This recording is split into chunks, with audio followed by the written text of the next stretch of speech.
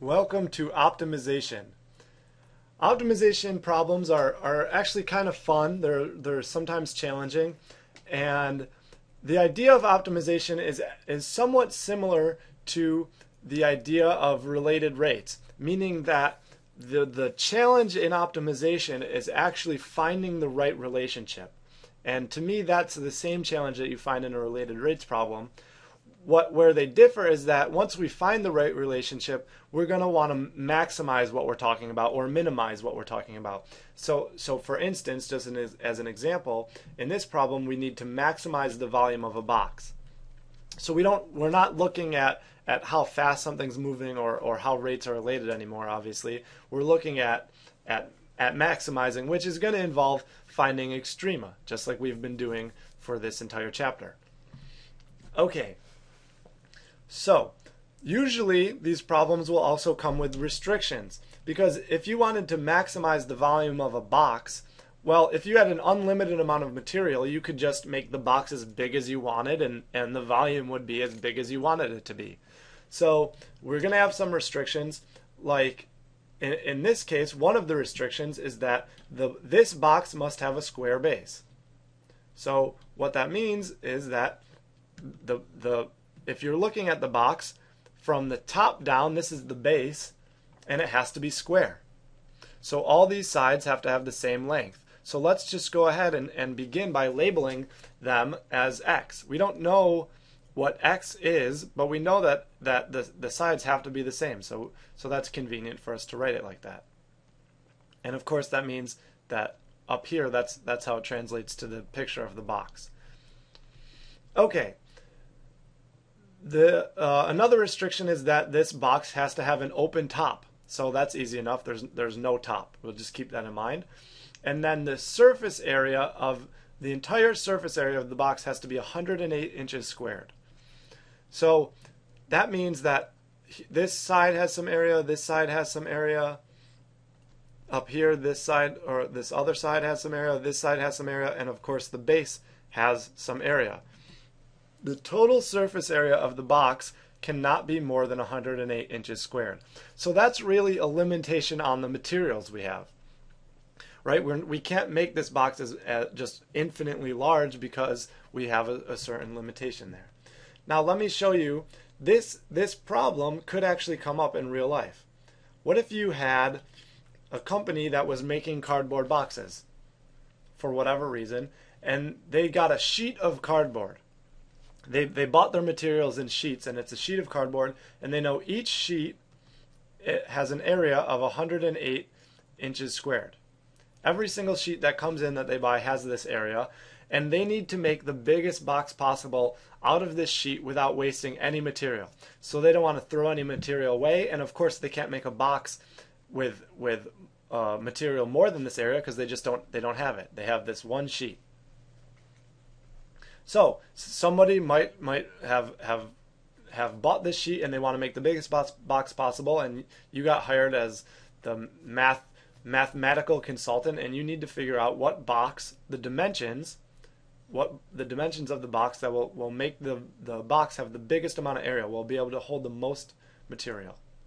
Okay, so maybe we're working for Big Boxes R Us or something like that. Who knows?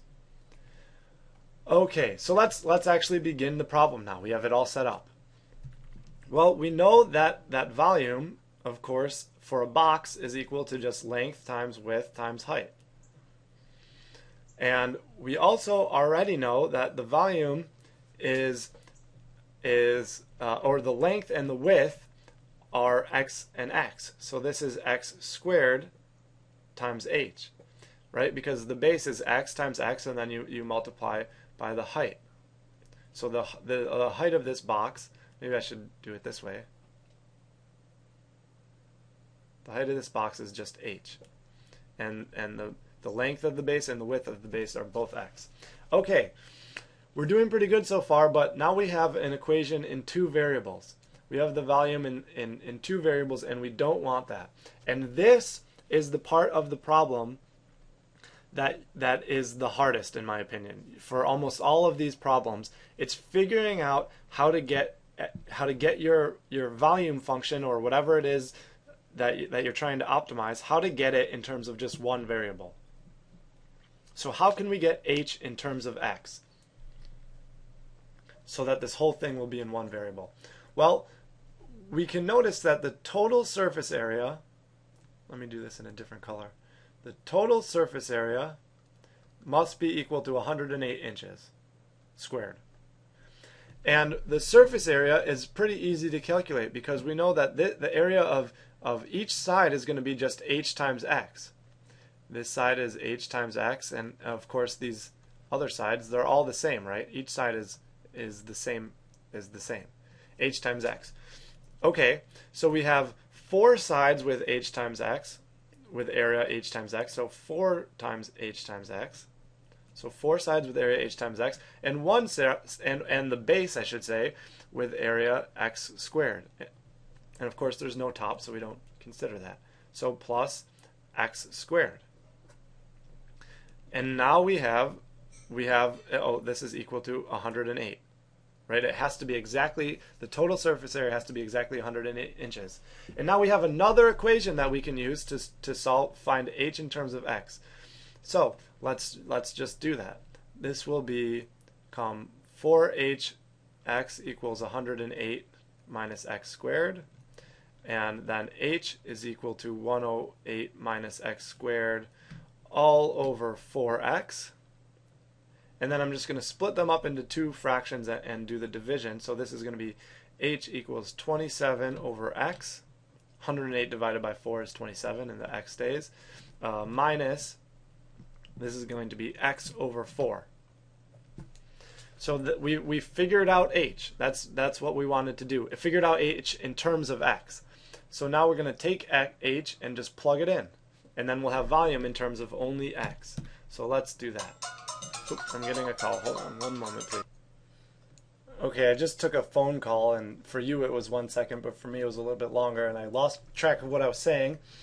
So let me just think of what I was trying to say. I believe what I was trying to say was that we're going to plug h in, what we found h to be in for h. So let's do that.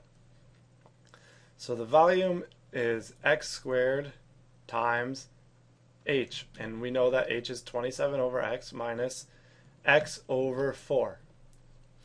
And now I'm just going to distribute that through, and I'm getting sick of just all white, so the volume is now going to be equal to 27x. So this is just algebra now. The one of the x's cancels here, and then minus x cubed over 4. So we have the volume function in terms of just one variable. And we are almost done. We're almost ready to take the derivative, but we do have to do one more thing, and this is actually a pretty important step. So try to remember to not overlook it when you're doing these problems. I'm going to make some space here. And the step that we're going to do right now is find the domain of the function, of the volume function. Meaning, what is the biggest and the smallest x could possibly be?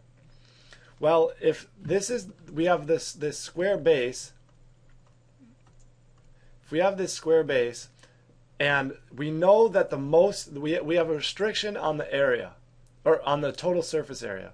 If this square base has a total surface area of 108 inches squared, that's the biggest that the base could ever possibly be, because if the base is any bigger, then we'll go over our limit, our restriction. So if these are both x, and that's the biggest the base could ever possibly be, then we know that x squared is the biggest it could possibly be, will be 108 inches squared. And that will mean x will be equal to the square root of 108. And if you're thinking to yourself, well, if the base is 108 inches squared, that means you can't have any height because that will add more surface area. You're right.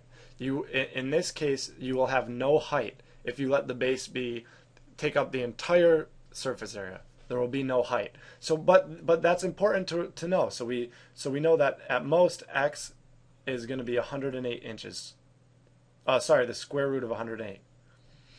Okay, I'm running out of time. We'll continue figuring out the domain in the next video and then solve the problem. See you then.